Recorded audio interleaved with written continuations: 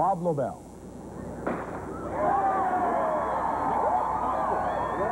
All 6,707 of the official entrants left the starting line at exactly 12 noon, under rainy skies in Hopkinton.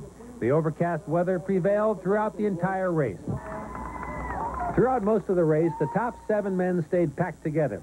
Then, one by one, runners fell off, leaving only 2 runners, Ibrahim Hussein of Kenya and Yuma Akenga of Tanzania. Both stuck close, and then it happened. In the closest finish in the race's history, Hussein sprinted the final 50 yards to overtake Ikanga. The winning time, 2 hours, 8 minutes, and 42 seconds.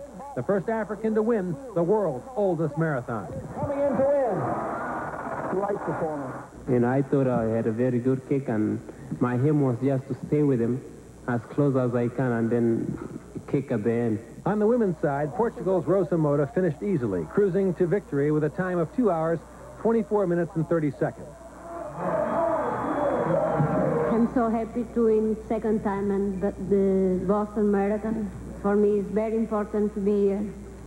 First, because I like to run here, and second, because they have here a lot of Portuguese people. And in the wheelchair division, Mustapha Badid of France also won easily. A world record time of 1 hour, 43 minutes and 19 seconds.